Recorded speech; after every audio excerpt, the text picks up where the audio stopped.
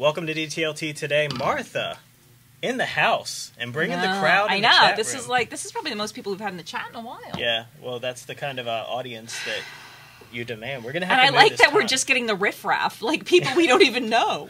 Wow, the riffraff. So welcome, welcome riffraff to the show. We wanted to talk about CanvasCon, which both you and I attended last week. Did. So CanvasCon was... Let's start with Canvas. Yeah, Canvas. What is Canvas? Because no one knows, really, because everyone uses Blackboard. But Canvas is a fairly new LMS. How old are they? They launched sort of in 2008 as a business, but Okay. the product's only been on the market really for the last 12 to 18 months. Yeah. And Mary Washington just adopted them this summer. Basically, they did a pilot in the summer and then a full rollout in the fall. Is that right?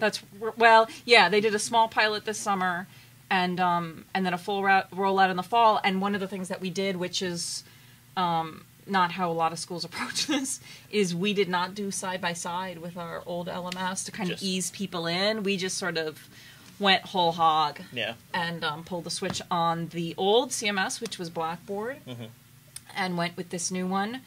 From Instructure, and we found out, I guess, a couple weeks ago that they were having their first regional conference, and they were doing it here in D.C. So a group of us went up there for that last Thursday. Yeah, they had a national conference in Arizona in August, back in August, but they decided they wanted to start doing these regional ones, and since we were probably one of their larger and earliest major rollouts for a university, what I got from the people that were at CanvasCon was that over half of them, I think, weren't actually using Canvas currently, but they were interested in it. And then a good majority of the others are smaller community colleges that are using it. So, it was in Utah. Right. So, which is where the company is based, which is where Instructure is based. Which makes sense. So that was nice to see that many other, and DC makes perfect sense for a conference like that because there are so many kind of schools within spitting distance. Well, what ended up being funny is that I don't know if their main headquarters is there, but Blackboard has an office in D.C. That's their main office. That's their main office there, and they actually invited some folks from Blackboard to come, and two of them showed up at the conference, and they had a lot of good fun with it. They were it was incredibly uncomfortable. Well, they didn't. But fun. They didn't seem to pull any shots. No, they were. That's what I kind of like about them. And neither did the presenters, really. Yeah. I can imagine if I was presenting a conference and I knew Blackboard was in the room. I don't know.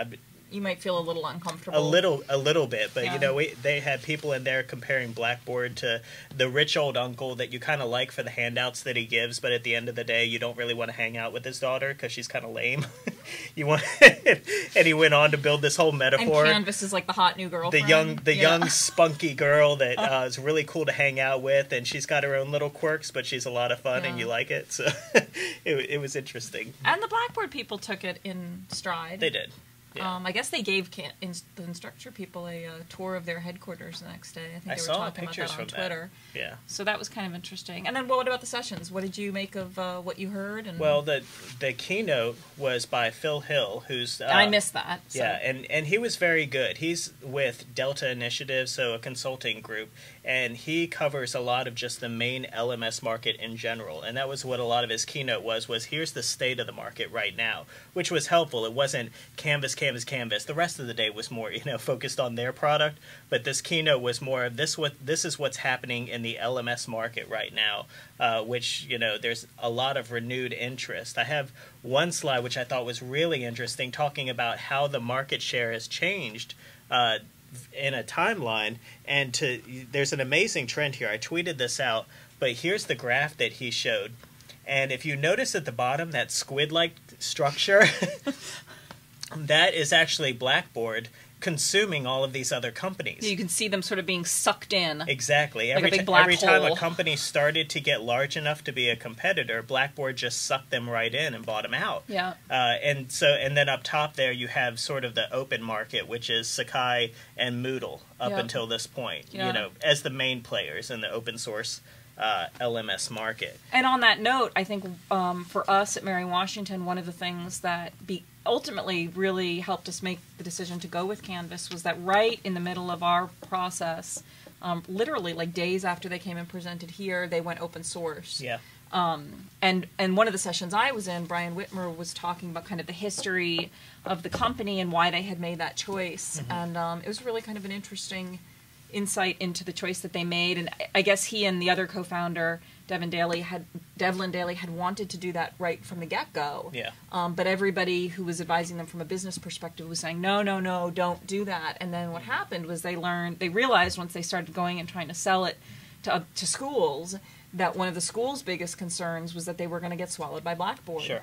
So at that point, they were able to go back to the business advisors and say, actually, this makes really good business sense for us to go open source because it's what we need to do to kind of assuage the fears. Right. Well, and it's still a valid business model Absolutely, for them, yeah. Because even Moodle and these other ones, there's a cost in terms of support, there's a cost in terms of hosting, there's all those costs involved. Yeah. So Instructure is going that route.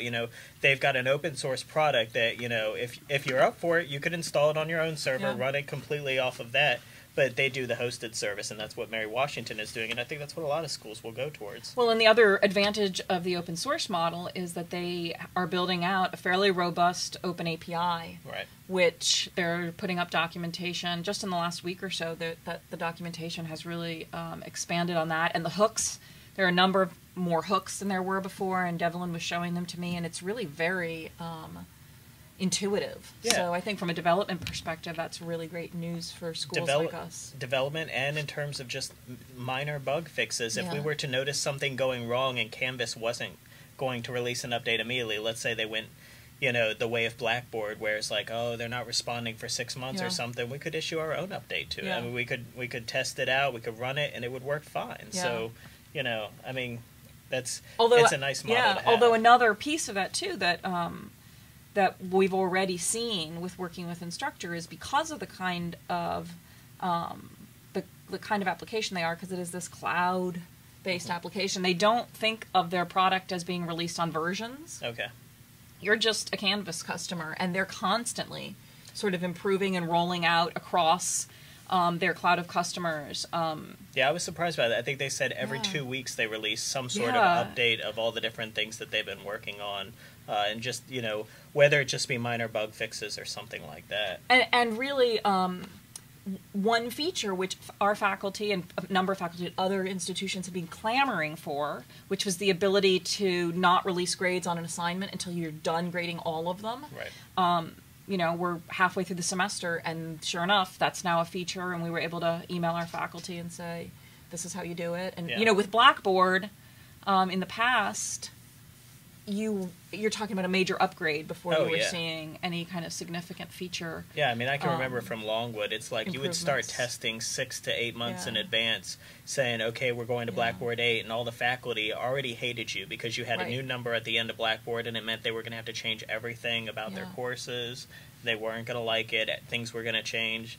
And this seems a lot shorter, incremental, and very responsive to improvement. Sort of the community, and there's actually a place on their support site where you can kind of vote up features. So they're really trying to pay attention to what their user base is requesting, and I don't know, it feels nice to be working with a company like that. So just from that perspective, I think it was good to go in here. And then what about in terms of what you were hearing people doing in Canvas, from a teaching and learning perspective? I went to one session where Howard Community College talked about sort of their media-rich courses. This guy was very big into putting web video in there and things like that. One thing that I hadn't realized that's really ingrained into the product, and it's something that I think is really compelling, is that not only is it easy enough to just paste a YouTube link and it shows up in the discussion post just like that, or Vimeo or whatever have you, but you can also push a button, it'll open up your webcam, you can record a video as a discussion post or as a comment to someone else's post,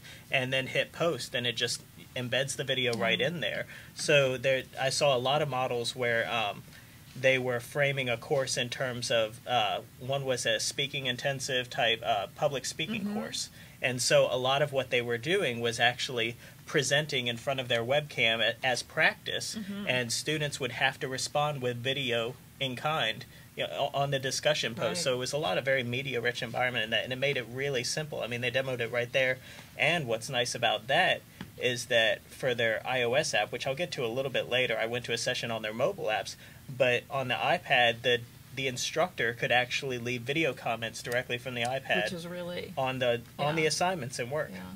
So yeah, and I went to another session from an instructor in Howard Community College who was teaching a class that was sort of an introduction to the internet class, and she was also using the integrated video as a way to foster kind of community and discussion. And she had an interesting result, which is that she taught one class fully online and one class in person, and the face-to-face students actually made better use and greater use of the web video tool. So that was kind of an interesting kind of observation. Jim mentioned in the chat he wondered if the webcam feature was going through YouTube or another service. As far as I could tell, it was built directly into the product. It is, yeah. They actually use Kaltura. Do they? Okay. Yeah, they integrate with Kaltura. That's my understanding. Okay. Yeah, and Kaltura was something that I had looked at in WordPress for video comments. I've got a blog post out there somewhere where I'd started playing with a plugin that they have that does something very similar, where you hit a button, it recognizes your webcam, you can record and post the video automatically. So, I guess with Canvas, and I think we're just going to see more and more migration towards that sort of ease of media production within those environments, which... just the fact now that you see more and more spaces where you have that kind of flash-activated access to your webcam, and suddenly you're not just, being able to write content, but create media content. Well, and I think that's a really neat development. And one tool that I wasn't aware of, actually, that someone mentioned was something called, I believe it's called Zentation, which is actually a way for you to record a video while you're doing a slideshow, and it syncs them up. So you can actually end up with a web video that is your PowerPoint slides or your Keynote slides and your video, and you can sync them up to work together. Yeah. So that was what they were using in their the woman who did the presentation from Howard that I saw, she showed this add-on, and I haven't had a chance to look into it, but it's a little piece of software that you install that will speed up the video that you're watching without making it sound chipmunky. Really? Yeah, I have no idea how it works. Yeah. But the reason was because this is a really big class she teaches, and she was concerned with that much video content. Right. How was she going to get through all of it? So she actually had this thing activated, and she showed us, and it just sped it up enough so that it wasn't I don't know, it was just, it just made it a little bit speedier. 30-minute presentation without getting getting chipmunky. Yeah. It's a compression feature, Mr. Rush says. And who knew? Andy knows how to do all those tricks. Yeah. Andy is not a big fan of the Kaltura.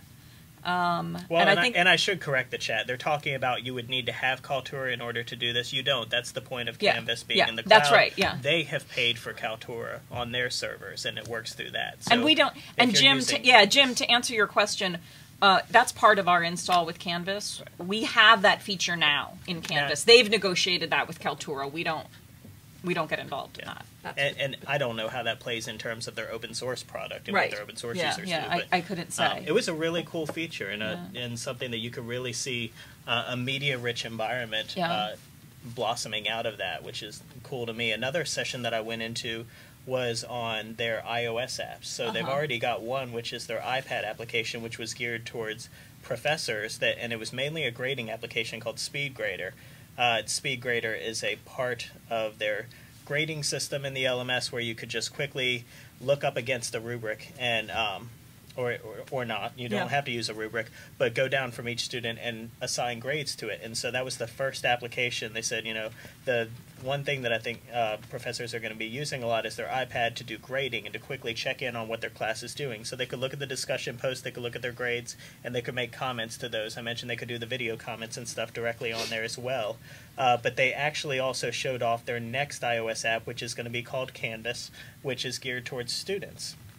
I guess professors could use it as well, but it was more geared towards being able to keep track of all the courses that you're in, the discussions that you're having in them, your activity stream. Students could see what grades they had gotten on an assignment there. So a more fully featured application that would be universal for iPhone and iPad. And they were talking about eventually expanding that to where you really could do content creation directly in the app. Right. Back to the course. So whether it's, text content or uploading files or creating video using the camera on the iPad. Yeah, I think a big challenge for them is going to be, the idea of a file system on the iOS devices. So how do you create a document on the iPad and get it into Canvas is going to be difficult. That's what they're trying to figure out now.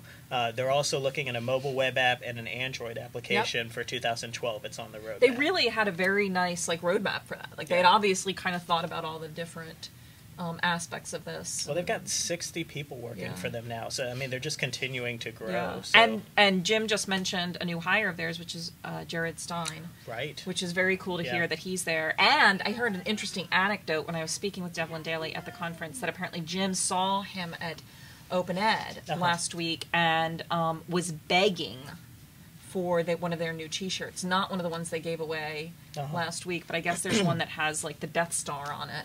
Yeah. With the TIE fighter zooming away, and Jim was begging for a T-shirt. They'd run out, so Jared's supposed to get one for Jim. And I told Devlin that if you have gotten Jim Groom to beg